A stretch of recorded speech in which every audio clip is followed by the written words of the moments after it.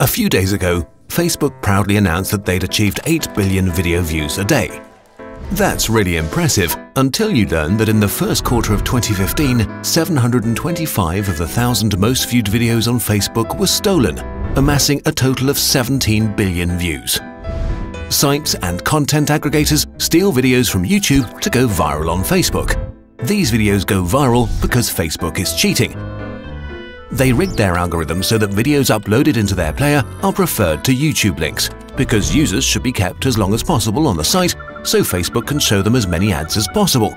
This is, after all, their business model. But it also cheats when it comes to views. A view is counted after 3 seconds, even if the video is muted.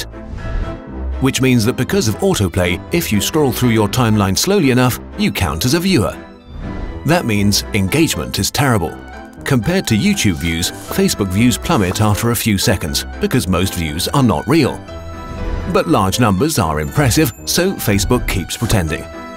While this forced virality is weird, the real problem is the so-called freebooting, the stealing of videos.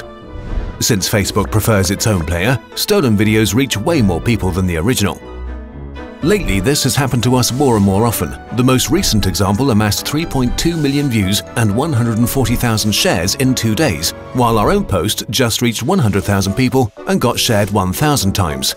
Other creators are hit even harder. Smartereveryday's videos get stolen constantly, getting viewed up to 17 million times. But even this is dwarfed by examples like Tyrese Gibson, a singer who steals viral videos like this one with 86 million views on his Facebook page. He adds a link to buy his music too. He's not alone in this. A whole group of people have built their online presence around stealing other people's work. This is really bad for independent creators.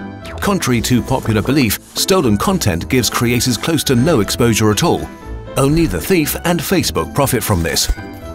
Quality content takes a lot of creativity, time, and love. In our case, a single video literally takes hundreds of hours to make. Even we, with more than 1 million subscribers, are dependent on the ads and exposure. Without ads and the support of our generous patrons, we could not make videos. For a small creator, a viral video can mean the difference between a career and a hobby. On YouTube, this kind of theft is not a problem because they have major safeguards that protect content from being stolen. Although the Content ID system is far from perfect, especially for film critics and gamers. Facebook, on the other hand, pretends everything is fine and constantly announces one milestone after the other. But things are not fine. Let's look at the process of claiming your copyright on Facebook in the last year. 1. Get an email or tweet from a fan that gives you a direct link to your video. It's not possible to search for your videos on Facebook yourself, you depend on luck to find your stolen videos. 2. Search for Facebook copyright infringement on Google because it's actually faster this way. 3. Fill out an annoyingly long contact form. 4. Watch the views on your stolen videos rise. 5. Facebook finally pulls the video. Conveniently, the video has already gained 99% of all the views it will ever get. The thief doesn't have to fear any negative consequences at all. This is what successful creators have to deal with constantly, and on top of losing out in terms of exposure and money, it just feels like a violation to be treated like that. In a recent statement, Facebook announced they want to change. But it's hard to take them seriously when it still takes days for a stolen viral video to be taken down, and Facebook does not share the profits made from it. At this point, Facebook is not a partner creators look forward to working with. They've built their video empire on stolen content and disregard for original content creators. This is absolutely unacceptable for a corporation worth billions of dollars. Facebook is already testing various monetization models that will give the uploaders a cut of the ad revenue, which with the current state of play is troubling.